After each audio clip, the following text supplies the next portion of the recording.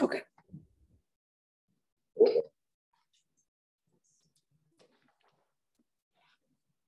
At 9 o'clock.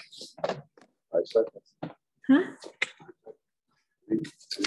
Great, we got 9 o'clock. I'm going to call the meeting to order. Mike's going to lead us in the pledge.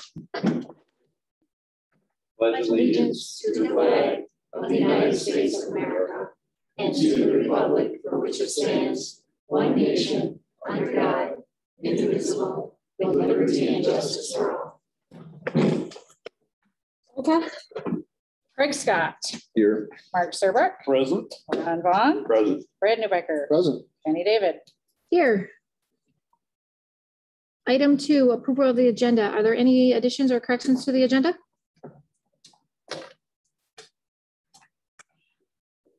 Any additions or corrections to the agenda? I'll make a motion and we accept the agenda as presented.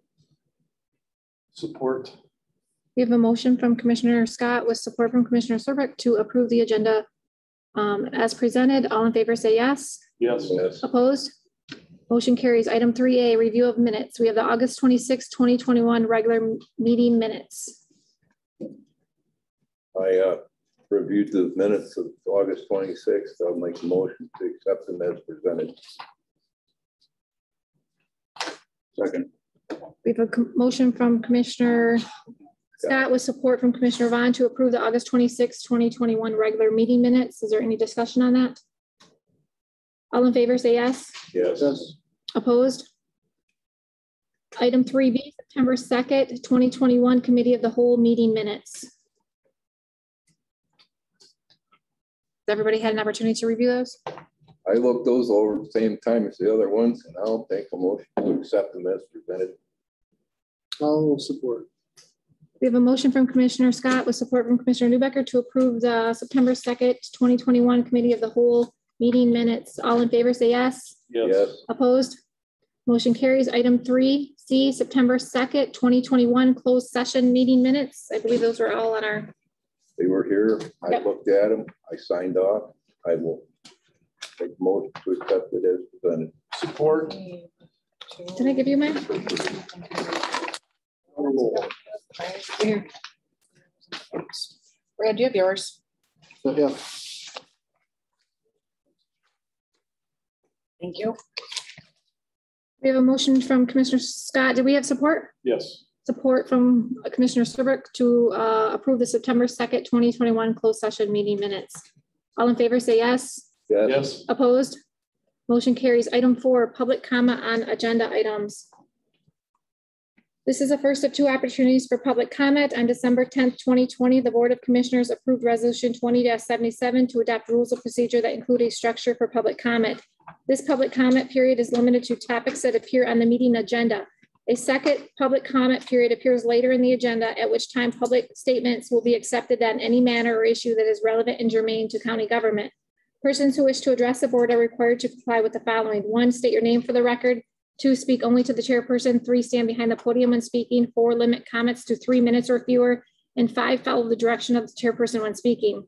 Board rules do not impose restrictions on subject matter. However, failure to follow the direction of the chairperson will result in not being able to talk or being removed from the meeting.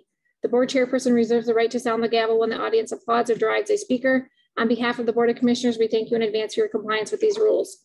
Is there any public comment in the room?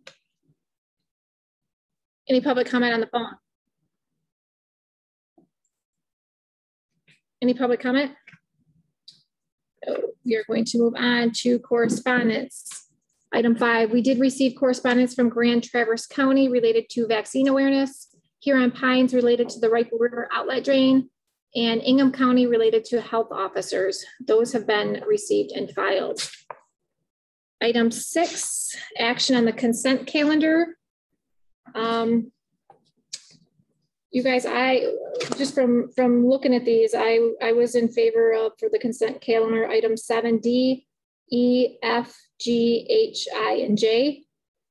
You guys have any discussion on those? I think we. I'd like to go ahead and add on to K. Okay, but that was discussed in the committee of the whole. Okay. Correct? No, it was not. What's your guys' thoughts on that? So I want to read these since those on Zoom do not know, don't have this in front of them. Are you guys okay with that? So item 7D is a resolution to approve an agreement for liability insurance services. This resolution is sponsored by the county administrator. Proposals were solicited from quality firms to provide general liability, commercial cyber and privacy liability, auto and umbrella insurance coverage by way of formal request of proposals. Diebold Insurance Agency submitted a responsive proposal for property and casualty insurance effective from October 1, 2021 through September 30th, 2024 at a total annual cost not to exceed $218,708 in the first year. This amount compares to $185,587 for fiscal year 2021. Item 7E is a resolution to accept firewall replacement quote. This resolution is sponsored by the Informational Technology Director. The firewall installed to protect data stored on the county's information technology network is scheduled to be replaced. CDW-G LLC provided the most responsive quote to meet the firewall needs of Ogemaw County through primary and secondary firewall products at a cost not to exceed $10,219.49 over 5 years. Item 7F is a resolution to approve the Treasurer's Office accounting clerk job description. This resolution is sponsored by the county treasurer. Job descriptions can help identify particular skills or abilities that are necessary for a position or the environmental pressures that apply to the position. A well-written job description establishes a solid set of expectations for employers to communicate to employees by highlighting key duties and responsibilities. A new job description for the Treasurer's Office accounting clerk is necessary because no job description currently exists. Item 7G, resolution to accept transit tire purchase quote. This resolution is sponsored by the Ogemaw Transit Director. Approved purchase of 78 tires for transit businesses and for return of 33 scrap tires at a total cost not to exceed $8,500. Ogemaw Transit annually undertakes a bulk purchase of tires for use on vehicles operated by the Transit Department. Item 7H, resolution to appoint deputy medical examiners. This resolution is sponsored by the medical examiner. Section 1A of the County Medical Examiner Act, MCL 52.201A, authorizes the Board of Commissioners to appoint deputy chief medical officers. Chief Medical Examiner Dr. Russell Bush, MD, has formally requested the appointment of Dr. Roshan Mabir and Dr. Randy Tashian. Tashian as a deputy medical examiner for Ogemaw County. Item 7I, resolution to establish a cremation authorization fee. This resolution is sponsored by the medical examiner to establish a fee for cremation services.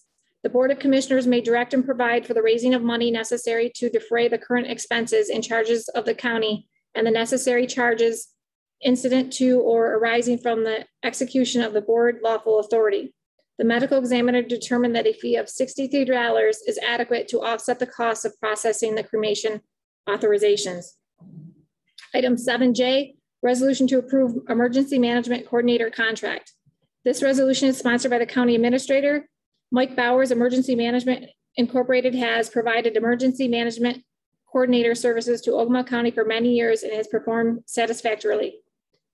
Mike Bowers has agreed to provide emergency management coordinator services for a term of 3 years, expiring September 30th, 2024 at a total annual cost of $28,000. I'm going to make a motion to approve those resolutions. We have a motion with support from Commissioner Serbrook to approve resolution item 7D, 7E, 7F, 7G, 7H, 7I, and 7J. Is there any discussion? Like just entered in minutes that these were all vetted during our committee's the whole meeting previous week. Is there any further discussion? Commissioners? Roll call vote. That was a wordful. Oh, I sure saved a lot of time. Craig Scott. Yes. Mark Serbrook. Yes. Ron Vaughn. Yes. Brad Newbecker. Yes. Jenny David. Yes. Resolution approved. So we have 7A, Diane Peltz, Asaba Valley Community Mental Health Authority. Good morning. Good morning. Thank you. Pass out our binders here with our information that I'll go over today. And I promise to keep it brief. Thank you. I know that I was gonna request agenda. I was gonna request 10 to 15 minutes. Is that an adequate time? Absolutely. Okay, perfect. Absolutely. A little bit of touchy there for you.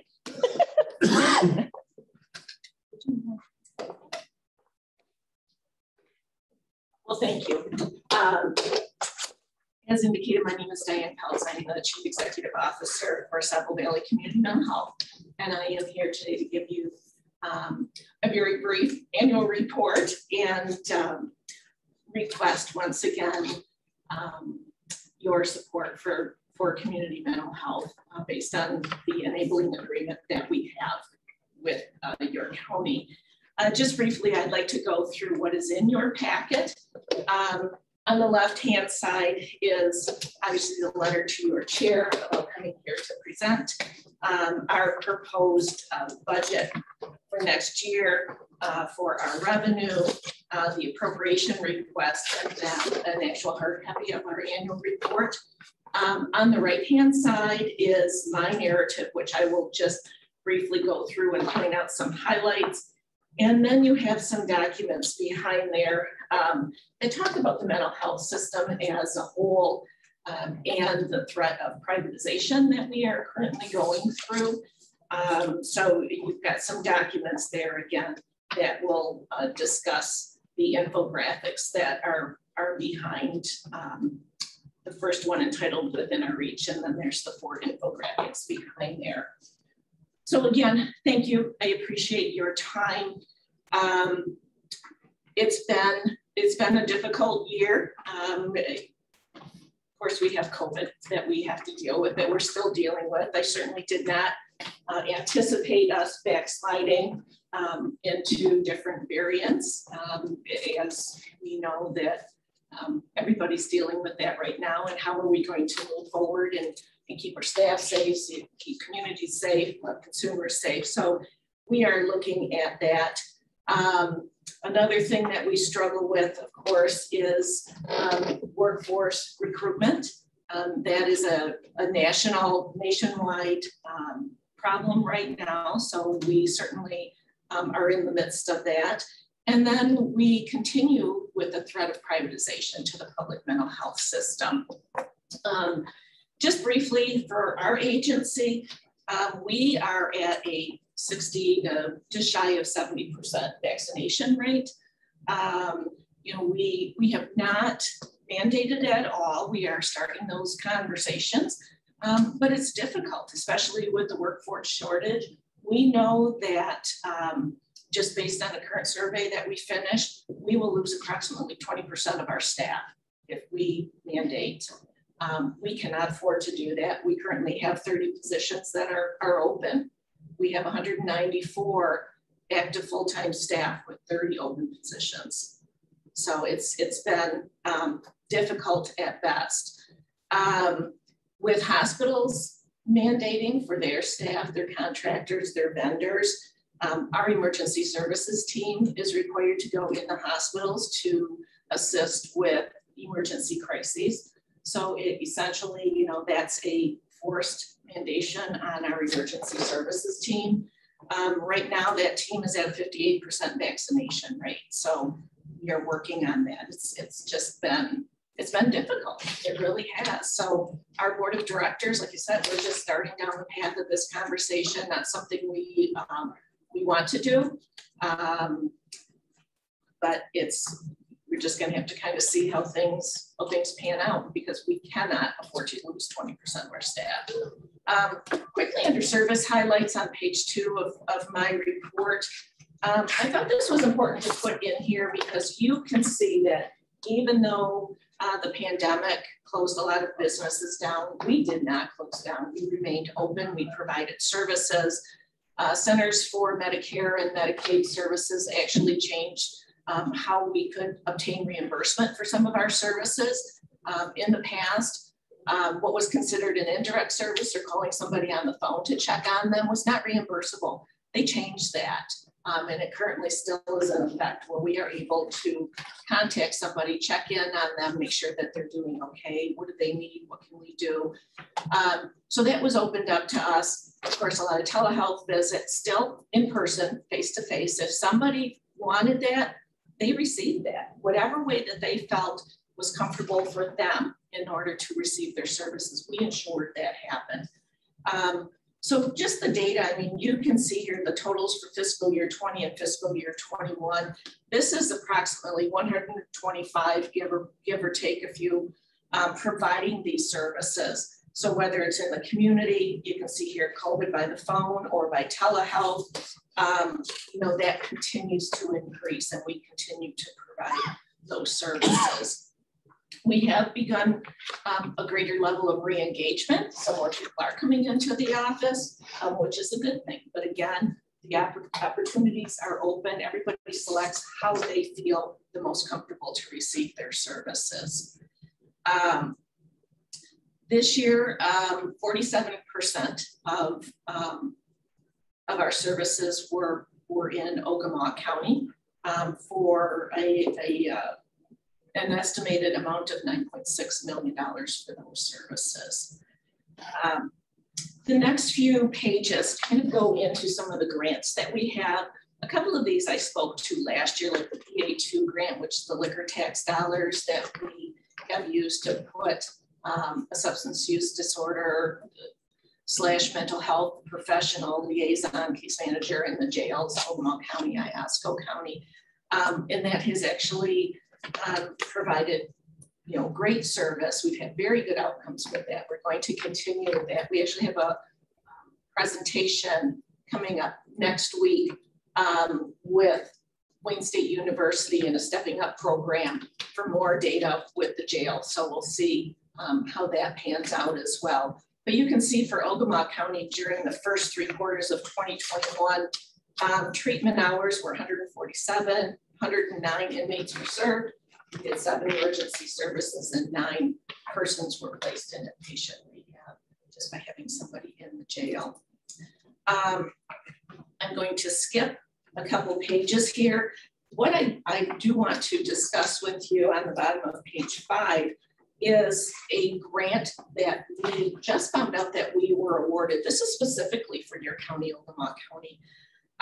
We were awarded just a tad over $285,000 from the Michigan Health Endowment Fund for a 2-year grant. We are going to be working cooperatively with the Sterling Area Health Center to provide what we call no wrong door access. So you may have recalled in the past something called a Certified Community Behavioral Health Center. That was actually advanced by Senator Debbie Stabenow from Michigan. A way to serve more people.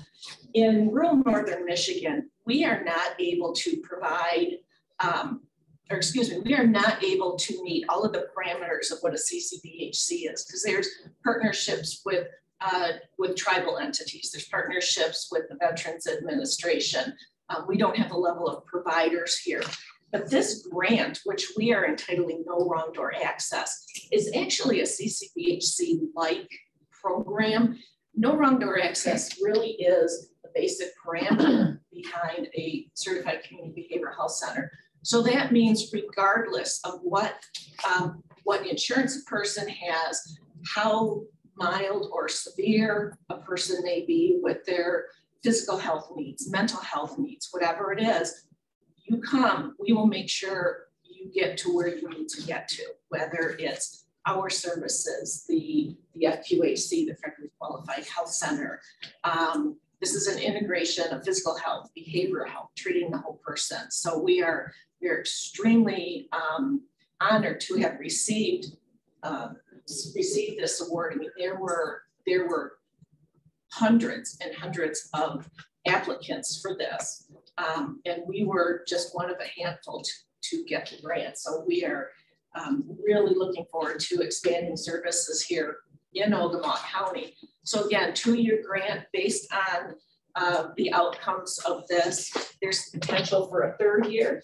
If we are able to get the third year, what we would like to do is actually expand it out to Iosco County and Iosco County as well.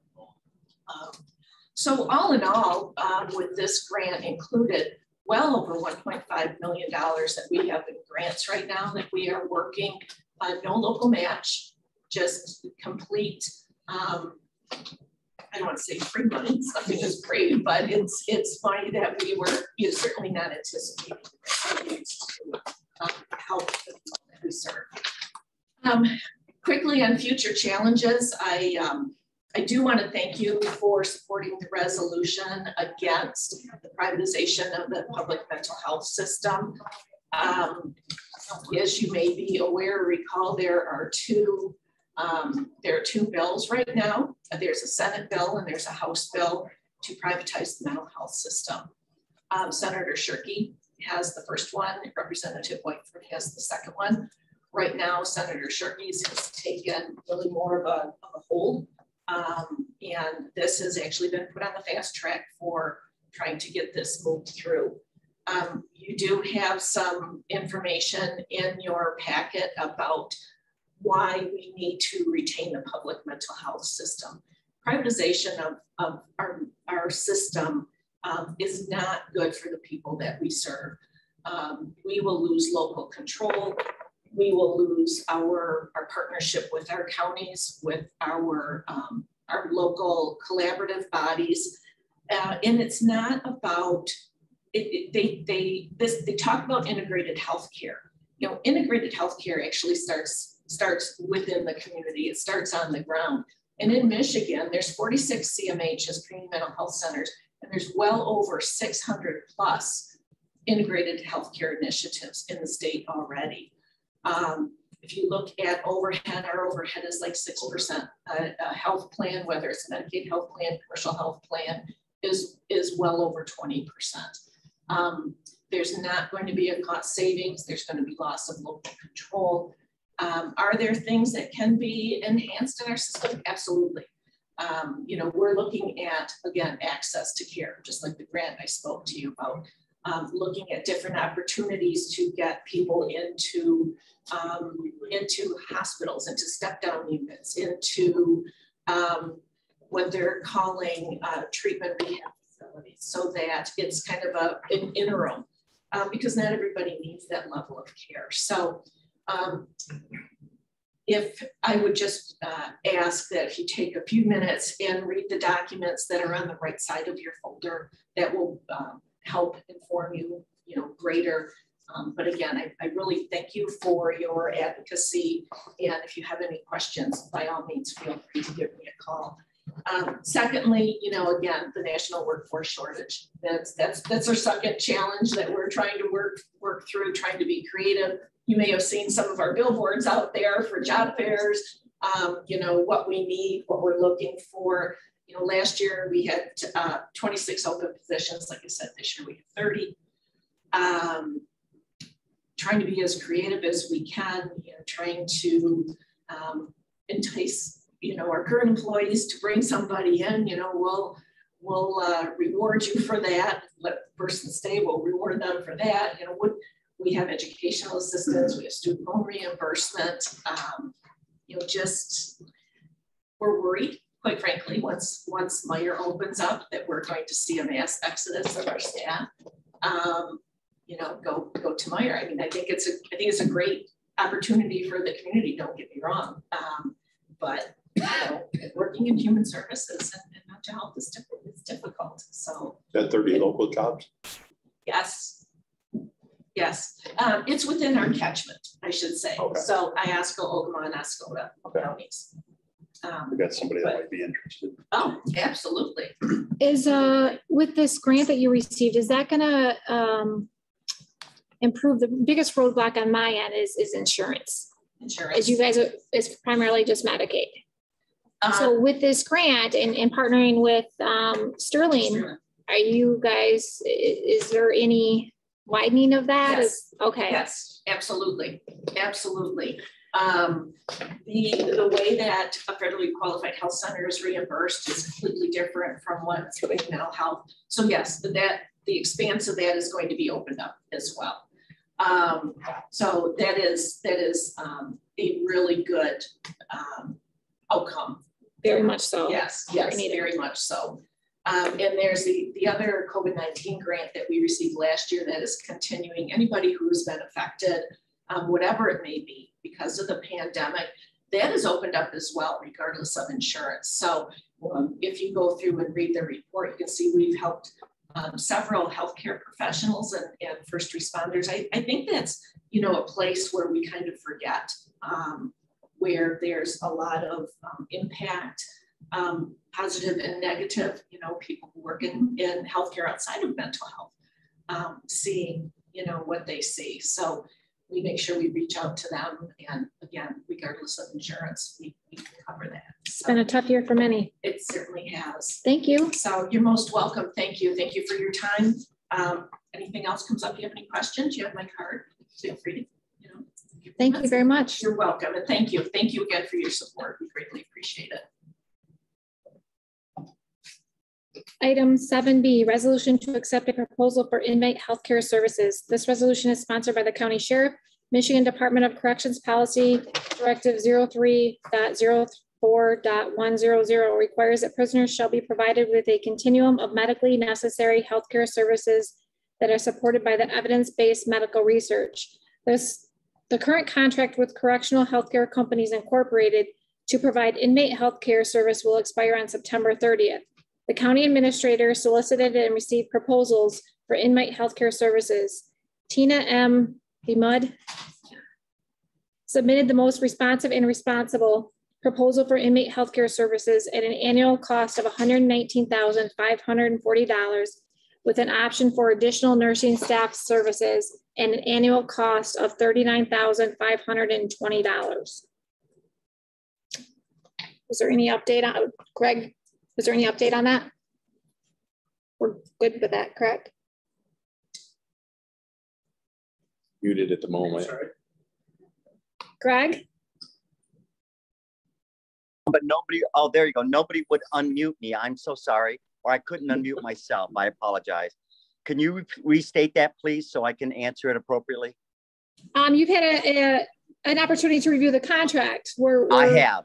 And so here are the problems with the lease as it stands. No, not that, Greg, hold on. We're on resolution to accept a proposal for inmate healthcare services. Yes, I'm sorry. I am fine with it. I reviewed it. There are no changes that I saw that was necessary to comply with the law. Thank you for the correction.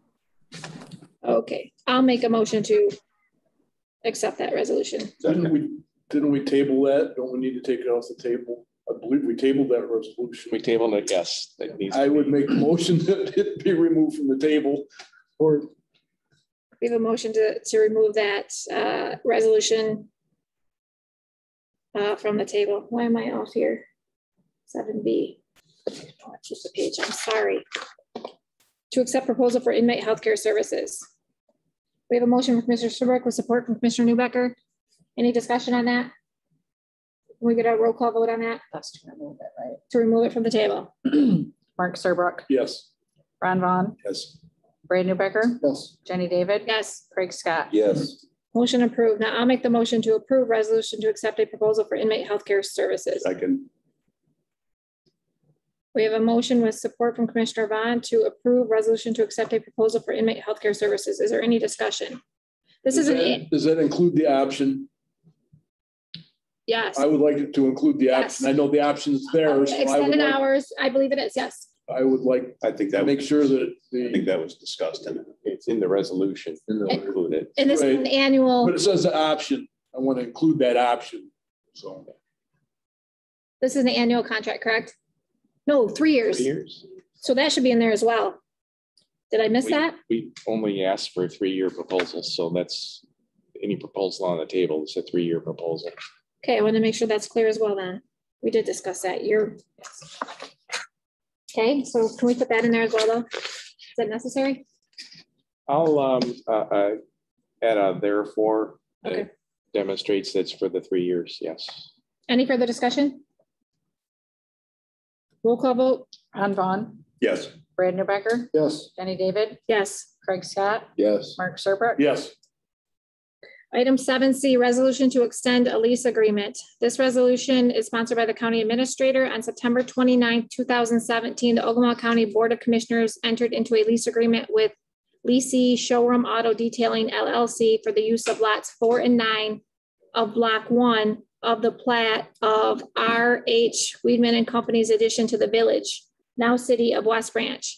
The agreement allows the leasee use of the above described county-owned property for the purpose of parking and or short-term storage of vehicles awaiting services by leasee, as well as ingress and what is that word? Egress. Egresses. Okay. Discussion. Greg had something he wanted to add on that, correct? I do. There are a couple issues I wanted to raise. One of them was raised by your administrator, and that is that under the law, a municipality cannot provide a property that is owned by the citizens free without some benefit coming back from the lessee. And so the question that I wanted to ask is there a benefit that we are getting as a county in allowing that use of that property? And if there isn't a benefit, then we need to have a nominal amount in the lease. Number two, the liability issue is huge because we are outside of the normal municipality type of work. Governmental immunity would not apply to any accident, incident, or injury that would occur on that property. In fact, it would destroy the immunity.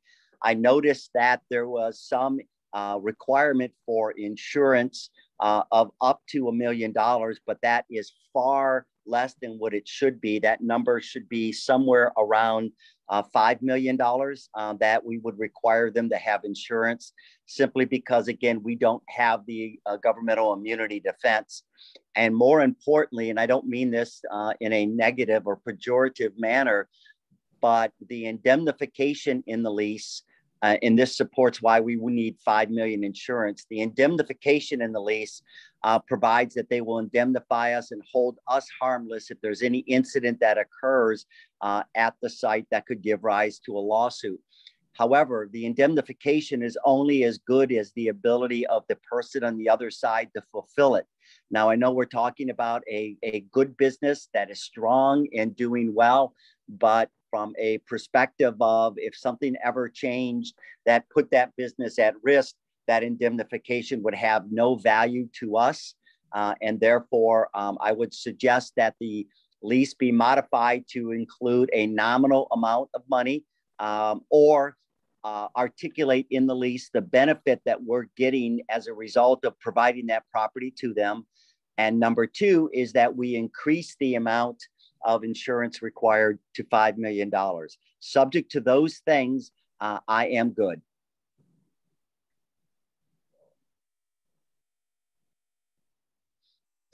There was property owned by municipalities for public purposes is typically exempt from taxes if such property is leased for a profit business for a non-public purposes. However, such exemption does not apply. Did he mention it? I didn't. No, and that's taken right from the statute. You see the citation in there. What I'm going to suggest is that we would add language, if it's not sufficient already in the lease, that if there are any taxes owed as a result of the business operating on that property, that the lessee would be responsible for those taxes.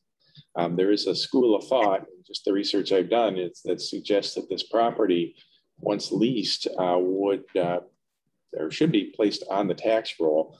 I'm no expert in that arena whatsoever, but if that's the case, then we would want the lessee to do that as well. Exactly. That's what I meant when I indicated it was a proprietary function that we're engaging in that is outside of the normal realm of a municipality. And so we're going to need those taxes paid. We're going to need the insurance kicked up because we're going to lose all of the umbrella that is governed to a municipality.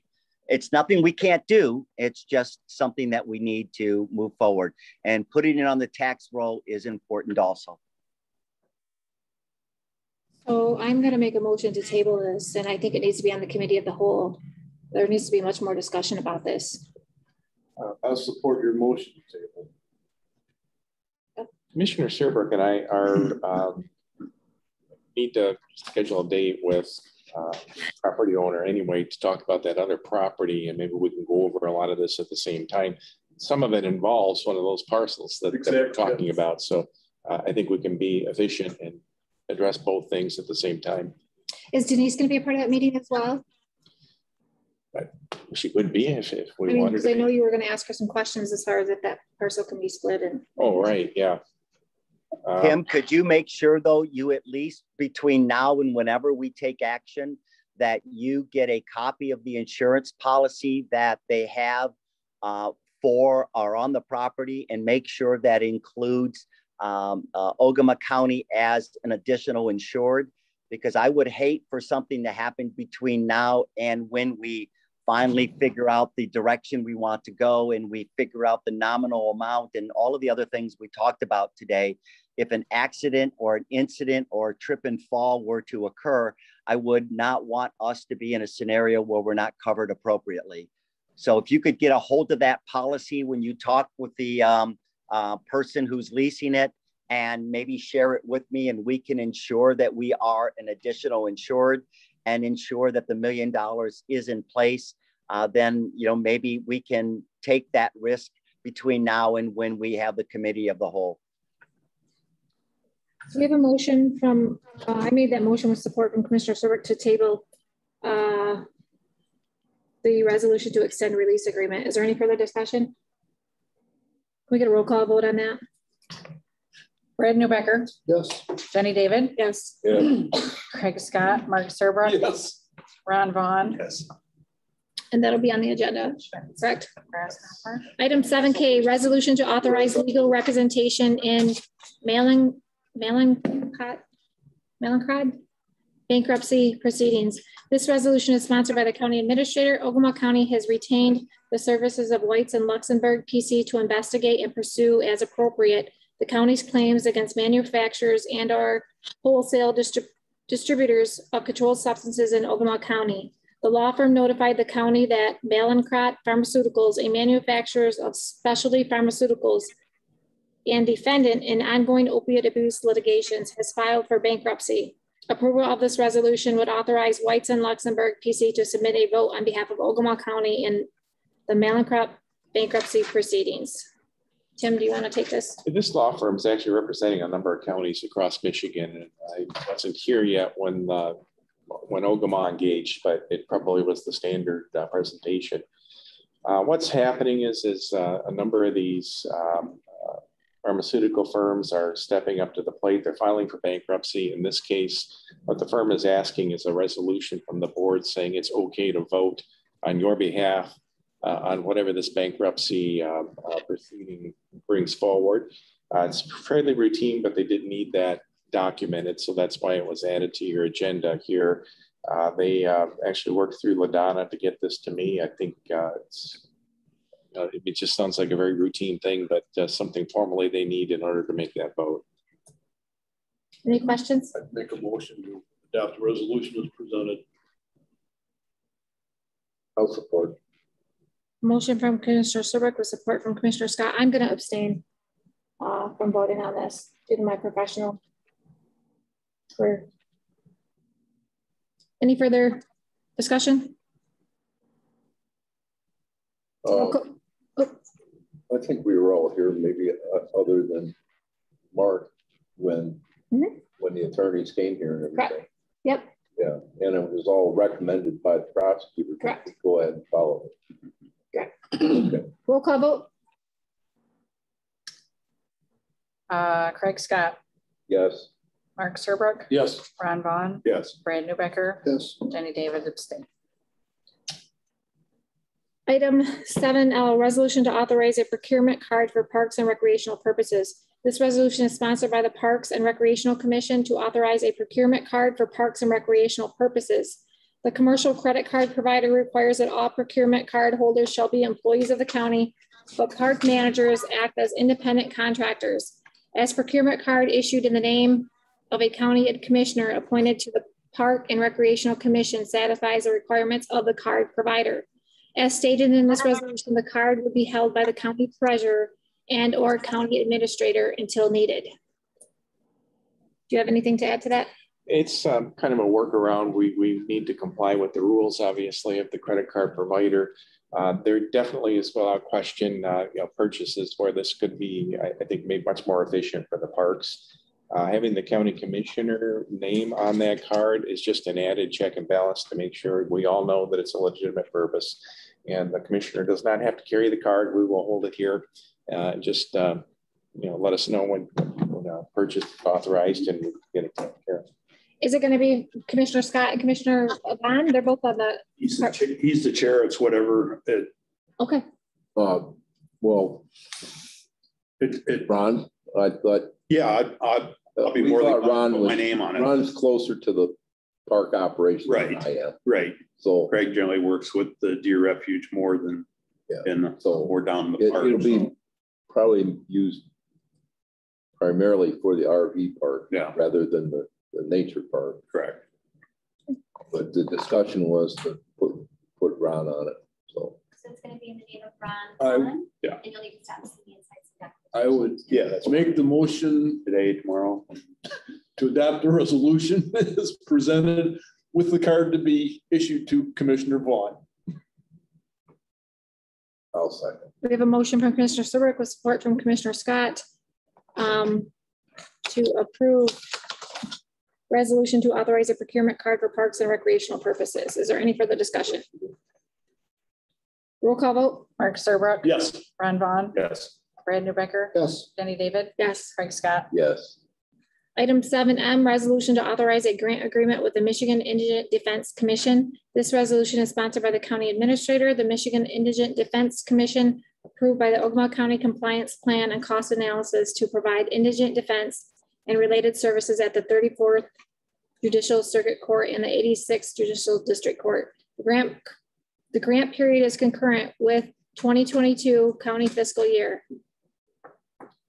The budget is approved for an amount of up to $614,603.90, including a local share of $146,403.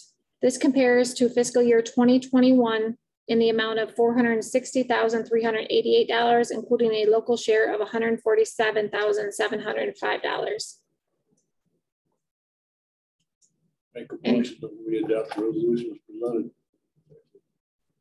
Local shares less this year. That's a good thing. Our share is less, the state share is considerably more. I'll support. We have a motion from Commissioner Serbrook with support from Commissioner Scott to approve the resolution to authorize a grant agreement with the Michigan Indigent Defense Commission. Any further discussion? Roll call vote. Ron Vaughn. Yes. Brad Newbecker. Yes. Jenny David. Yes. Craig Scott. Yes. Mark Serbrook. Yes. Next, we have claims, correct? I didn't miss anything, right? Okay. So claims this period totaled $133,956.02. I had the opportunity to review claims and I would make a motion that we pay the bills in the amount of $133,956.02. I'll second that. Is there anything that stuck out? Can you guys tell us a little bit about bills? Indigent council was big again, as usual. It was like, what, 50? $50,682. 1,000. Yep. Anything else, guys? Yeah. What do we purchase from Hero Industries for the canine supplies? It's $1,200. a vest and, Oh, for canine, for the dog? yeah. Vest and what else? Dog's got a bulletproof vest. Wow. Dog needs a vest. 1,500. $1,200? There was it was a package. Was the vest and Remember all the bone? no, I don't think there was a bone. Dog bites. You don't recall? It was a package deal. It was the vest and there was like 5 items on there with the vest and the maybe the harness, but there was the name tag things that went on the vest. And I'm trying to remember. It was also the quarter to pay the medical examiner $17,500. So that was on there as well. That was quarterly. Yeah. What was the $3,300 that was declined on the credit card? That was, pardon me, I can't hear you. $3,300 on the credit card was rejected? Or was that prepaid? 3380. Oh, the credit. Yeah, I see that.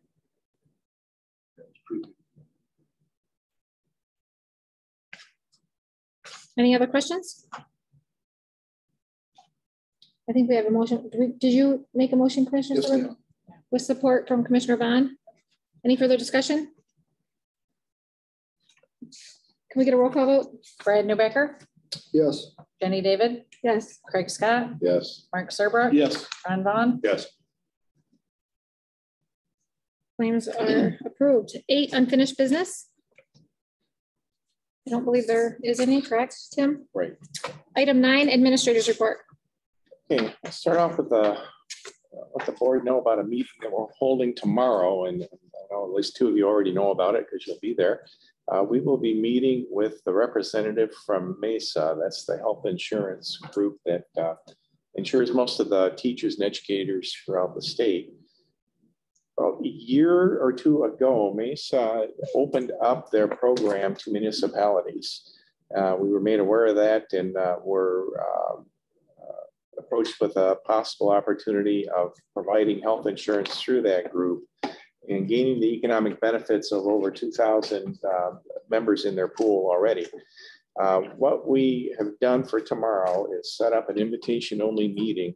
Commissioners Craig and Serbrook invited to attend as our negotiating team, as well as representatives from all of our collective bargaining units and our elected officials and representation from our non-union.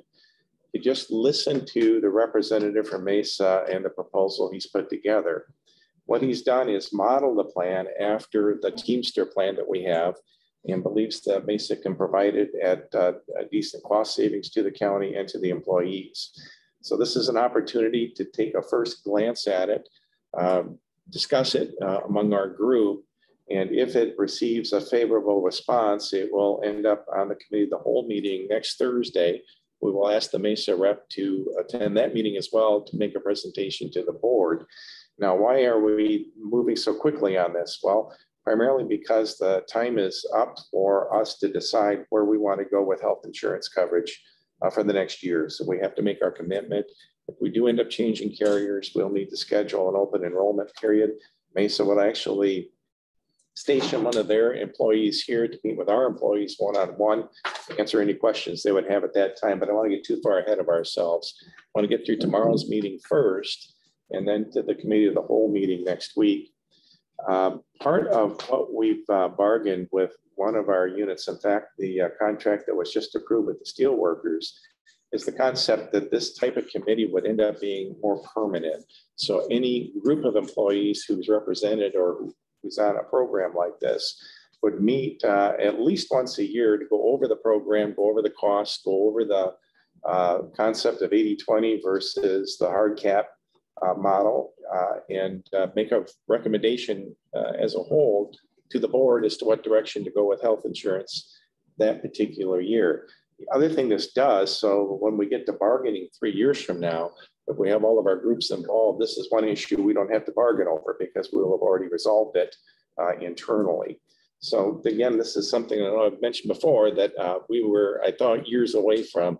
This opportunity kind of fell in our lap unexpectedly. And I'm happy to say so far anyway, we've been nimble enough to respond to it, and we'll be hopefully making a proposal to the board here within the coming weeks.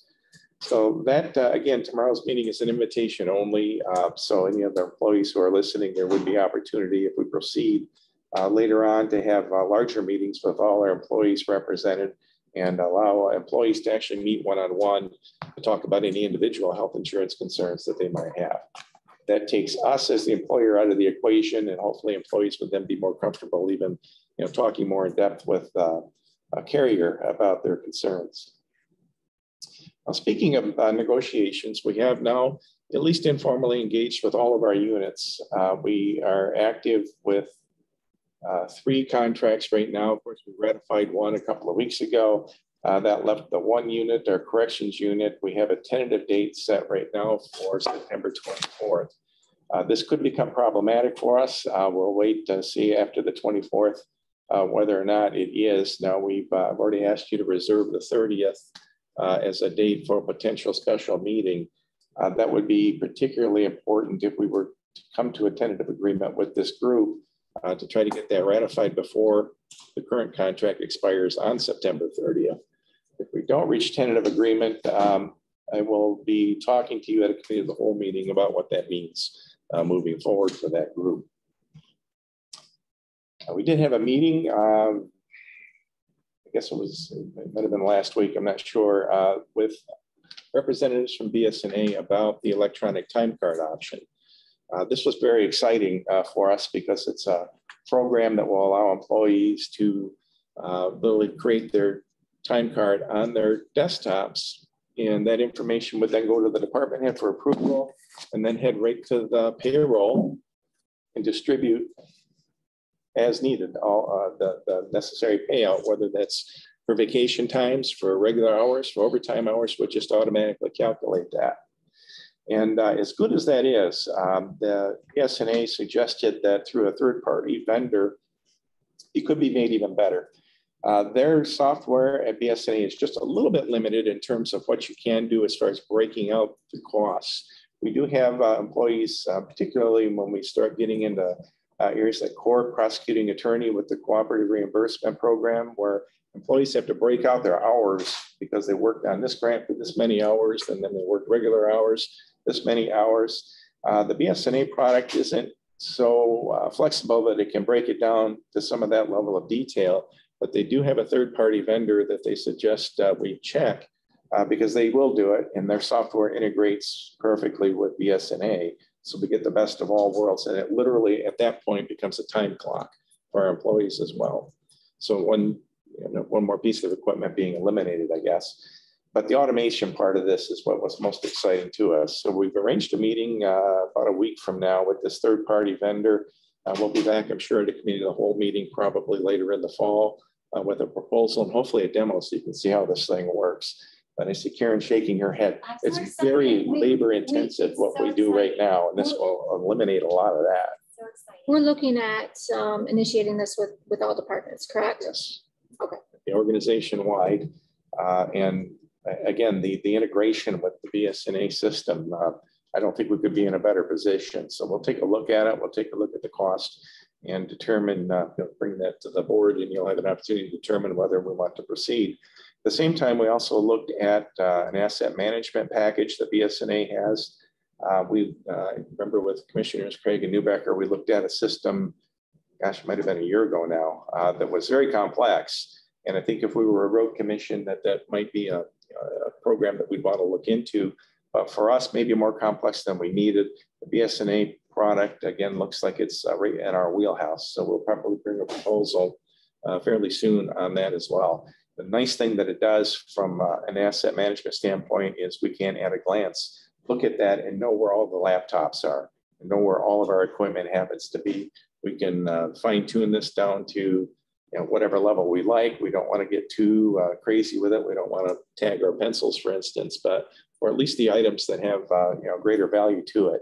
We'll have I think, much better way to track that. And then there are some things that we do, like vehicles, for instance, where there's depreciation, and this program will do that calculation for us as well.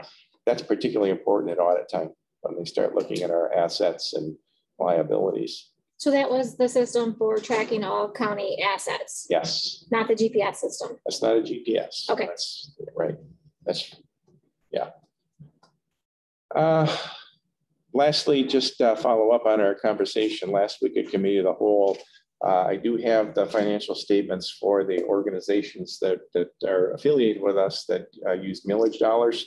So you'll see an analysis of where we are with terms of the millages that we collect versus, we'll look at the agencies and look at the fund balances they have. Spoiler alert, they're not very high. we'll look at that so that when it comes time to set the millages, and we'll be talking about that more next week, you'll have confidence in knowing that whatever rate you set is what's needed, not too much, not too low. So, but I do have all that data. We'll have all that prepared for you, and hopefully in a nice single sheet that you can look at. That was for all the millages. Yes, all millages. You have not sent that yet, correct? Not yet. Okay. So that's on committee of the whole next week. Right. Perfect. Anything else? Nope. Item 10, elected officials and department head reports. Clerk. Brett Gildner, Ogemaw County Clerk. The only thing I have to report this week is that the additional hours where the 2 staff were up to 40 hours that ended last pay period. So everybody is back down to normal, 35 hours a week. And that's it. Treasurer. Karen Pulaski, Ogemaw County Treasurer.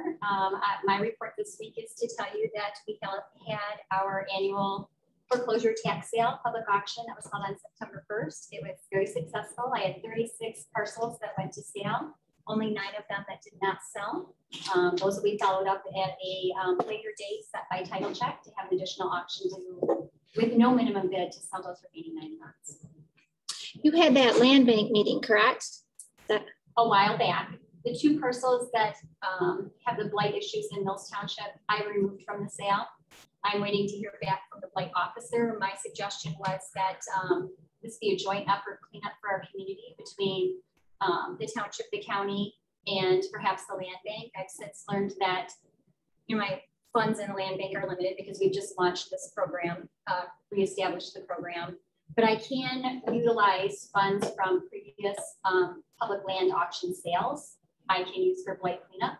So I do have a couple of options of resources to help with the cleanup, but I suggested to the blight officer in Mills Township, this needs to be a joint effort from all entities for the community cleanup, not just the county paying for it. I'm waiting to hear back from the blight officer at this time. Were they present at the meeting? Well, I was absent because I had my surgery. Okay. So I did not get to attend the meeting, which I'm really upset about because I had a couple of really good professional land bank people there and I missed all that information firsthand. I believe that Lance, the blight officer, was at the meeting for the land bank, but I was unable to attend. Any other, did you want to give an update at all, Mike, on the Smart 911 quickly? I know this isn't. Really quickly, the only update I have is to encourage people to register for our new public alerting program. How does one go about doing that, Mike? If you go to your cell phone. Come on up, sir. Much better to stand up. Sorry. If you go on your smartphone and you download the app Smart 911 and then follow the prompts and register, and then open your phone up to accept wireless emergency alerts, and the phone will prompt you if that's not already done on your phone, and your phone will explain to you how to open that up for you. And then you will be able to register for what types of alerts you want to receive, for what locations. The options are Haranack, Ogemaw, Oscoda, Iosco, and Alcona counties. Currently, the other options are for emergency weather alerts or non-emergency weather alerts. The Ogemaw County 911 Authority is working on putting their alerts on, and those will be primarily non-emergency alerts. Things like road closures or shelter in place or other things like that, evacuations. Currently we just did a test this morning. We reached 23,000 people with the program this morning. Awesome. Of a total of 72,000 people possible. So we've gotten a really good start. This has been active for about 2 weeks now. And we hope to double that within the next couple of months. The cautionary tale When you sign up, you do have the option of going with a text message, with a phone call, or even an email. Oh, yes, I forgot that. If you do open it up for phone calls, your phone will ring at 3:45 a.m. to let you know the thunderstorms. Yes, yes, your phone will ring, your text message will be, and your email will be if you choose those options. But you have the option to choose which ways you want to receive it. So Perfect. Thank you very much. thank you. The sheriff's department's not here. Did you have any update or anything? Okay, No. I wasn't sure if they reached out to you. Can you ask them, we had notification that the individual they were planning on for the resource officer has resigned. Is that going to be an issue with him fulfilling that contract with the school? I was told that Officer Gilbert is in the schools. Just want to verify with them that they're not, that as far as that contract, he's going to be able to fulfill that. Okay. Last I heard, I was going to ask today, but yeah, he was filling the position in the school. are there any other elected officials? Oh, I'm not elected. any on the phone elected officials? I see Jeff on the phone. He's an elected. Permanent. Well, that's why she's staying. Jeff? Yeah, this is Eric David with the Ogemaw County Veterans Office. Jeff is in with a client at the moment. He has nothing new to report. Okay. At this point in time, is there any other elected officials and department head reports? Did you want to come on up? I apologize for that. No, that's okay. Say your name and where you're from. I'm Julie Darden. I work for MSU Extension. I'm the interim district director for District 4, which includes Ogemaw County. And I sat down because I'm not elected. I apologize. I was like, oh, but now you know I'm listening carefully. And that's what I identified. So I'm really excited to come today to talk to you about our new employee who will be starting next week. Her name is Enya DeFeiter, and she is going to be our new 4-H program coordinator. And I will bring her to the committee on the whole if she's available. If not, I'll find another time very soon when I can bring her and introduce her. Enya is a Michigan native, but she's relocating from South Florida. So to take this job, and we were very excited that she was our first choice, and she was eager to accept the position. So she, like I said, she's relocating, and she will be starting on the 20th in the office.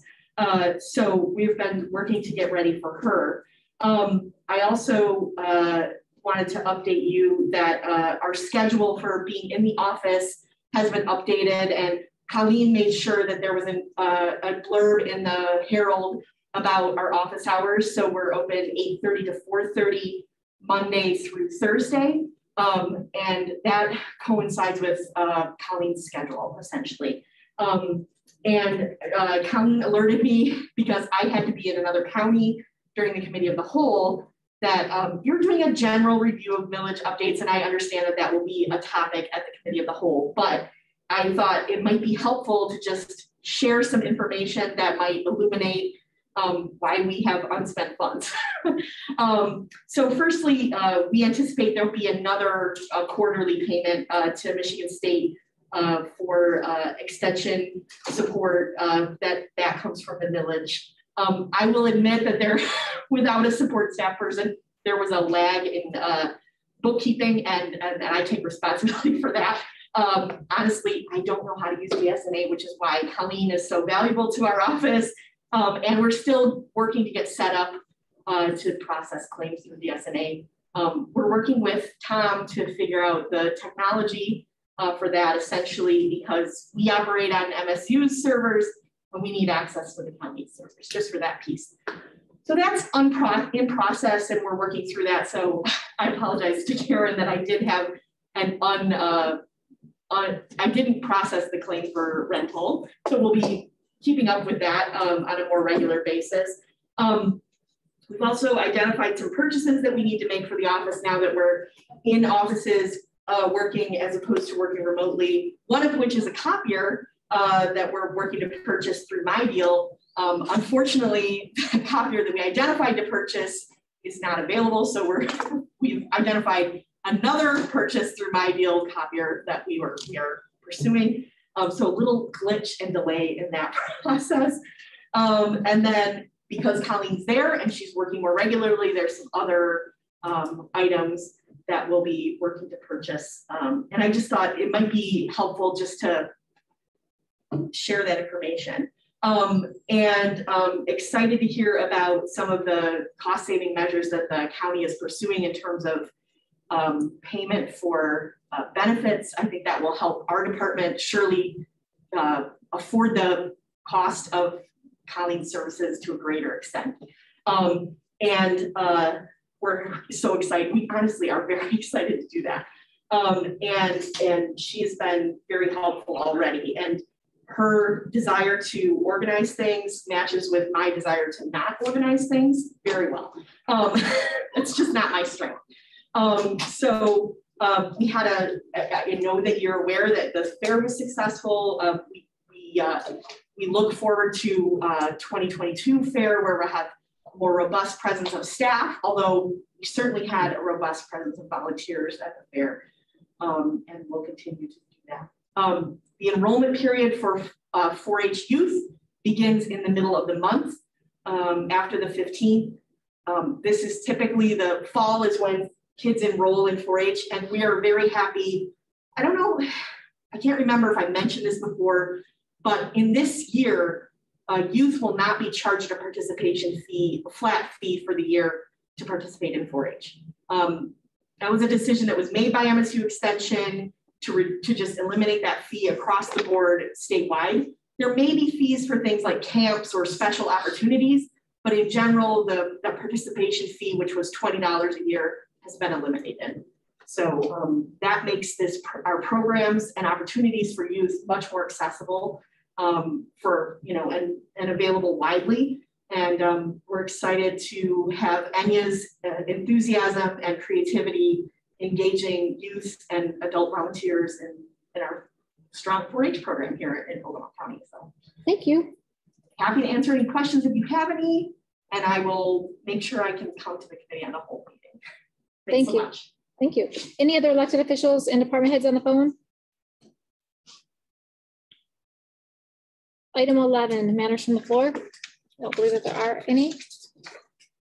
Item 12, motions for adoption. Item 13, committee reports. Commissioner Vaughn. First of all, we were at, Craig and I were at Parks and Rec. We're rebidding for the sewer lines.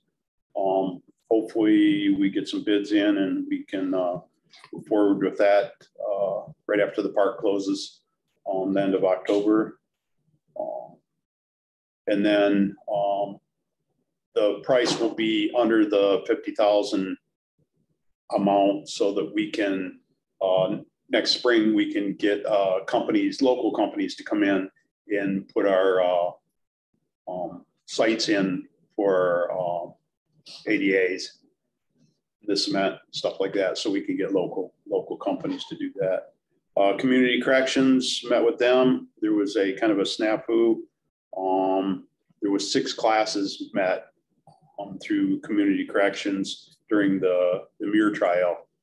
There's a laptop that they thought was designated over at the jail for the classes, and apparently they had to let Mr. Muir use a laptop for his defense or something, so they didn't have it and missed 6 classes.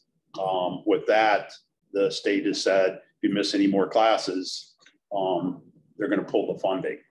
So I talked to Tom about getting a designated laptop from the county so that doesn't happen again.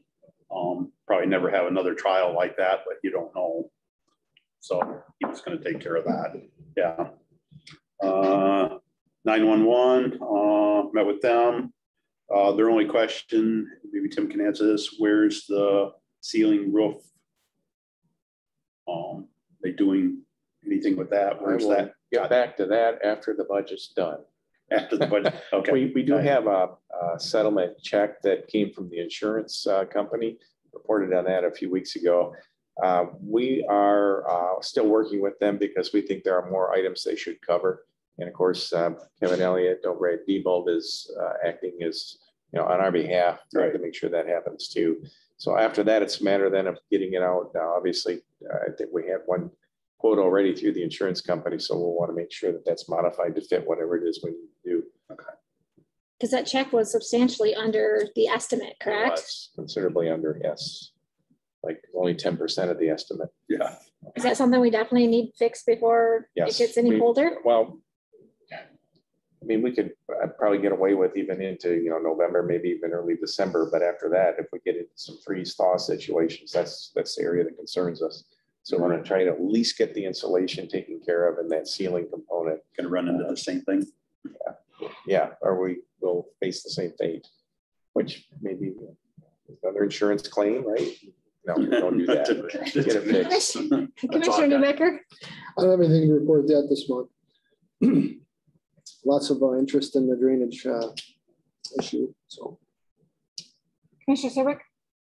I attended West Branch Township yesterday. They have an opening on the Township DDA. So if anybody's interested, if they live within the West Branch Township Downtown Development Authority or have an interest business, they have a vacancy. They are actively looking to put somebody on the move. Other than that, that's it. Commissioner Scott? I'm part of the negotiation team, Commissioner Serbrook and whoever that guy is next to me. Yeah, Commissioner Mark, and of course the administrator, and it's going well. And I would like to say that it's going much better than 3 years ago, having the administrator involved. We do have one ratified contract, and we're headed towards the finish of the others. Parks and Rec, as Commissioner Vaughn talked about, like to report that we've had a good year at both parks. We are ahead of budget, so that the county, the taxpayer is not going to foot any bill for this year. And then we're also approved some repairs to our shower building this winter after the park closes. So my township meetings are all next week. And then other meetings also. So I'll have more to report the next meeting. I was not able to attend the Fair Board meeting due to a sporting event, but their concert is rescheduled for 9/17. So just so everybody knows, that's that John Michael Montgomery concert. And I know they're looking still to sell tickets, and that's online. You can access those. So that's homecoming, unfortunately, but it is what it is. I know, it's Friday. So Logan Township, I did attend that after a very long, drawn out process. They did come to an agreement on the trash, which was refreshing to see. They are giving the residents of the township an option to either opt in or opt out. And they have to get, in order for the agency to agree to the cost, which is either $16 or $16.50 per month for garbage pickup. They have to have so many residents that do agree to this. I want to say it's 170 something, but I don't quote me on that. So anyways, that was nice to see. That is something that they're also still at a stalemate with the road commission. They had sent out some requests for some upgrades, and due to them declining to pay for that culvert there on Stallbush Road, the road commission they're maintaining the roads, but they are refusing any improvements until they pay that bill. So, and they have a road millage too, road improvements. But anyways, it was nice seeing that board finally come together. That was quite a long drawn out process. Richland Township, I attended that. Both townships are also discussing the Rifle River outlet. That's a huge discussion, of course. Richland, their campground did very well this past summer. They have a few rustic spots that they just approved Monday night to upgrade to electric, which they're pretty excited about. They're closing October 10th. The end of September, they have a Halloween weekend and their electric is already full for that weekend. Mills Township, I went there and there was no meeting, so I don't know, and I don't. Pardon me? It's next week. Oh, so I was a week early. I tried. It's the second Tuesday, and Tuesday was I don't know. Wednesday, Anyways, first day of the month. I assumed it was my fault. Either the power, I don't know. Anyways, I did that, so I'll be there next Tuesday. And thanks for that update, because I'm sure that's going to be brought up. And I like to hear our version going in, so I'll probably touch base with you if you don't mind between now and next Tuesday. And I think that's all I have. Item 14, general public comment. This is a second of 2 opportunities for public comment. On December 10th, 2020, the Board of Commissioners approved Resolution 20-77 to adopt rules of procedure that include a structure for public comment. This public comment period is reserved for the public statements on any matter or issue that is relevant and germane to county government. Persons who wish to address the board are required to comply with the following. 1, state your name for the record. 2, speak only to the chairperson. 3, stand behind the podium when speaking. 4, limit comments to 3 minutes or fewer. And 5, follow the direction of the chairperson when speaking. Board rules do not impose restrictions on subject matter. However, failure to follow the direction of the chairperson will result in not being able to talk or being removed from the meeting. The board chairperson reserves the right to sound the gavel when the audience applauds or derides a speaker. On behalf of the Board of Commissioners, we thank you in advance for your compliance with these rules. Is there any public comment? Any public comment in the room? Any public comment on the phone? Any public comment? So next on the agenda, we have closed session. I just want to make sure that coming out of closed session, there's not going to be any further business. Is that correct? That's correct. Set to adjourn. So closed session is going to be, the county attorney, Greg Nian, has requested a closed session to review legal matters associated with the Kirtland Community College millage. I will make the motion to go into closed sessions right after a break. Discuss with our attorney legal matters. I'll support that. Do I need to put that in the motion? No, We have a motion with support to go into closed session. In the meantime, we'll do a quick 5-minute break for Commissioner Scott. and Can we get a roll call vote? Jenny David. Yes. Craig Scott. yes. Mark Serbrook. Yes. Ron Vaughn. Brad Newbecker. Great time, guys. Thank you, Chairman. Thank you, Madam Chair. It's great. Take care of those old guys. It's fun. Now, and Mike can have his copy. Mike, So what was your opinion on the Ingham? Done. Say it again.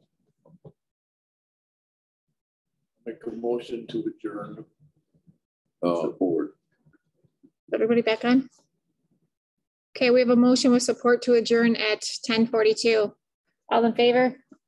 Yes. Opposed? Motion carries. We are adjourned. Thank you. Thank you. Thanks, everybody. Nice.